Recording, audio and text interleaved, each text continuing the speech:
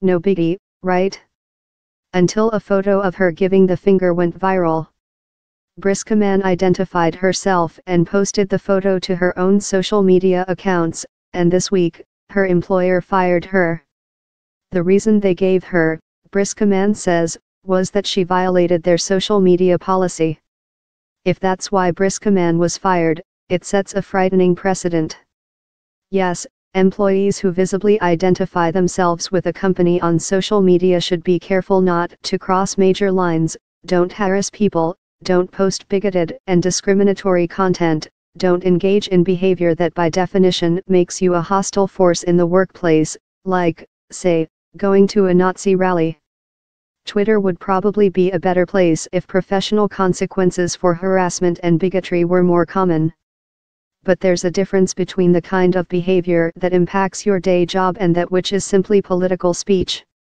A white supremacist, for example, may be engaging in political speech by spending their Sunday at a neo-Nazi rally, but they are also a liability as an employee. They are going to discount the intelligence, expertise, and authority of any non-white boss or manager. If they are in charge of any other employees who aren't white, they are going to be less likely to promote those employees and pay them fairly. That's wrong because it's wrong, but it also undercuts a workplace's general ability to function, and a company's interest in having the best people for the job, regardless of color. And, of course, they are a discrimination lawsuit waiting to happen. None of that is at issue with Briskman. She's not a Trump fan, neither is more than half the country.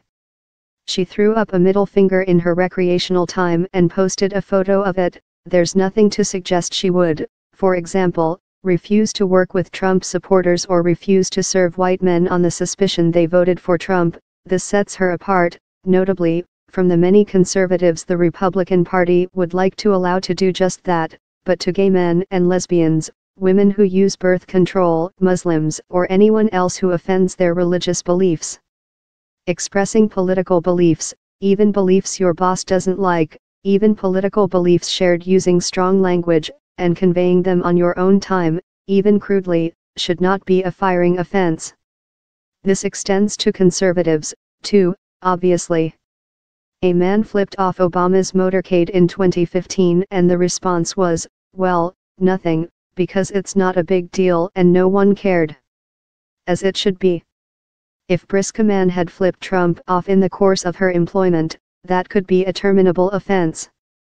Ditto if she used social media, especially social media linked to her work, to post racist memes or threaten the president's life.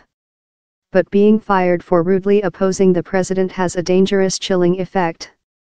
Employees must be allowed to have lives outside the office, and must be allowed to express even unpopular beliefs, especially if those beliefs don't influence their work. Over the past several months, free speech on college campuses has become an unlikely right-wing cause, with conservatives insisting that far-right speakers are often unfairly shut down or stifled. This is a good test. How far does their commitment to free speech actually go?